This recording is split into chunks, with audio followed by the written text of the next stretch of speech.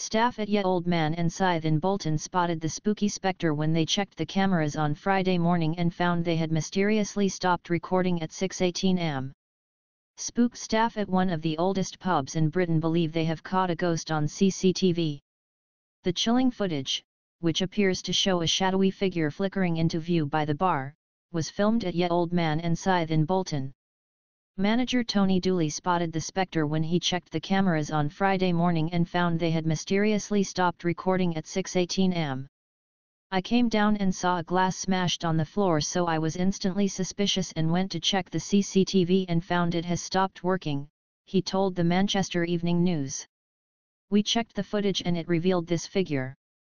To be honest, I was a bit concerned. I'm a bit of a skeptic when it comes to ghosts, but you become more of a believer when you see things like that." The pub, which dates from 1251, is the fourth oldest pub in Britain and is reputedly haunted by the 7th Earl of Derby, James Stanley. The royalist, whose family originally owned the inn, is said to have spent the last hours of his life there before he was beheaded in 1651 towards the end of the Civil War. The chair he sat in before he was taken outside and executed is still in the pub today, and some say so is he. Hundreds of soldiers and civilians were also killed outside the pub in the Bolton massacre of 1644.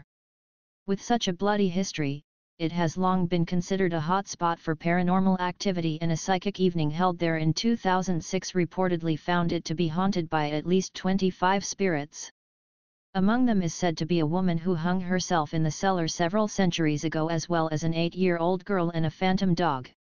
"There have always been rumors it is haunted, and we've had psychic readings done here in the past," said Tony.